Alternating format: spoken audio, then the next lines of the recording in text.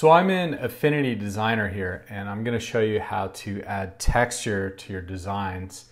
This tutorial also applies to Affinity Photo, and the interfaces between Affinity Designer and Affinity Photo are so similar that you can just follow along in Affinity Photo if that's the software you're using.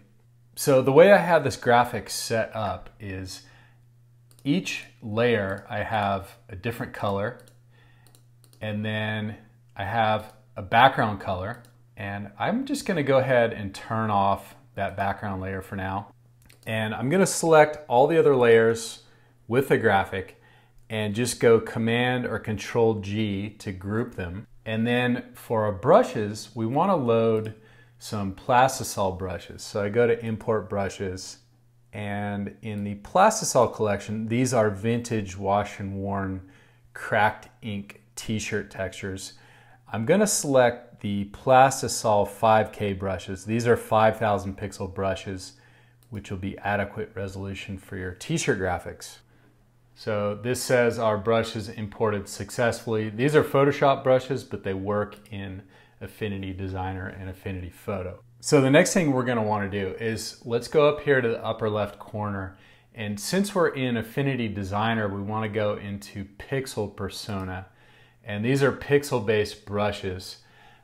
If you're in Affinity Photo, you won't need to do this because that's a pixel-based program. But the instructions from here on out will be the same between both the different versions of Affinity.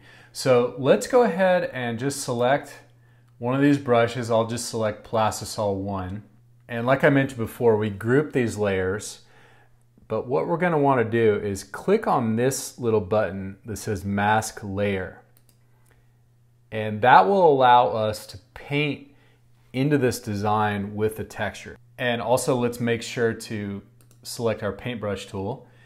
And you'll see here that there's texture with that brush. So let's go ahead and use our left bracket key, and you'll see how that sizes the texture down. Let's size it up just a little bit bigger than the graphic, and we're just painting black into this mask, and you just click once and now your texture is applied. And I'll turn back on that background black layer so you can see that that texture is transparent and it's knocking through your design. Now if you want to export this out as a PNG, just turn off your background layer, or you can save it out as an Affinity Designer file.